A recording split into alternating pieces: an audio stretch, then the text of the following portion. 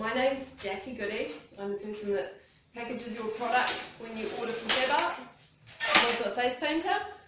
I've been face painting for about 7 or 8 years now. And I'm doing a pretend gig setup with my real kit.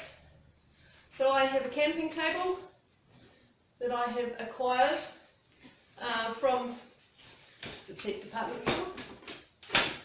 It's very lightweight, aluminium. It's perfect for a one-person kit.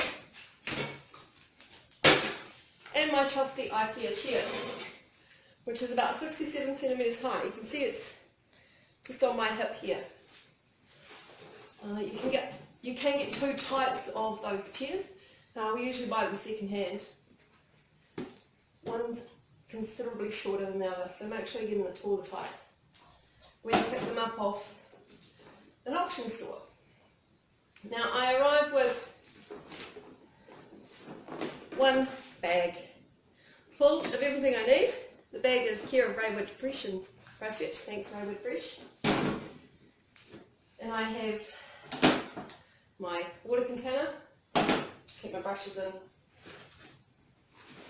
I come with a stack of my trusty colours, 90 gram. I face paint a lot, so the 90 gram tags are really good value.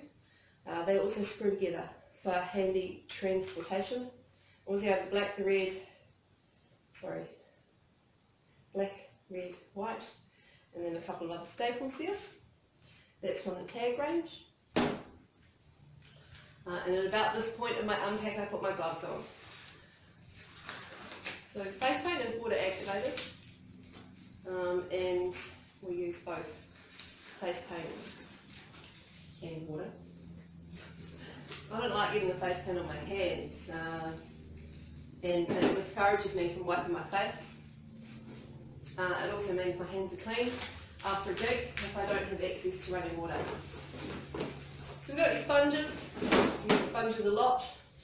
I keep my sponges in a laundry bag. I throw them into my front loader after I have washed them. I wash them with a gentle soap, like a sunlight soap, something like that. I don't use dishwashing detergents. Washing detergents. They're quite harsh. So I use a gentle soap and not too much of it with them. And I transport my paints in these A3 style cases, portfolio cases.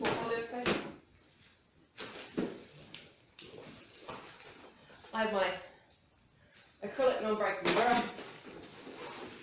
and my brushes in the brush wallet. These brush wallets from Tag are fabulous as they fold over and you can display your brushes very nicely. Now hidden inside these I have a whole lot of one strokes and rainbow cakes. So for those of you that like to face painting, this is a 50 gram rainbow cake. You activate this using water. We use an atomizer. I'll show you what that looks like.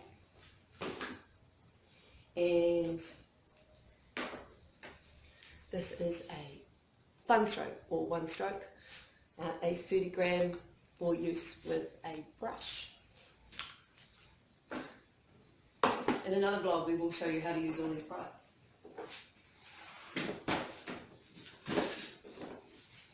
So I have 3 of those because I'm pretty greedy to paint. I do like to paint with one strokes and rainbow cakes. I pride myself in the speed of my work. It does come with a special chaos all of its own, of course. I do have some rounds for some 32 gram colours there. I lay them out on my desk.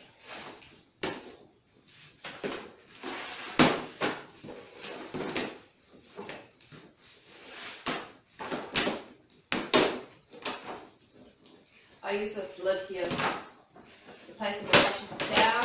If they don't make it into the container here, I drop the brushes onto this lid.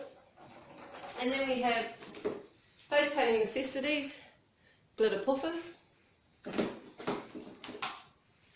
and glitter gel pens.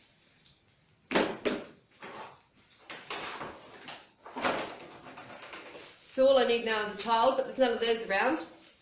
That's my face painting setup. It's simple.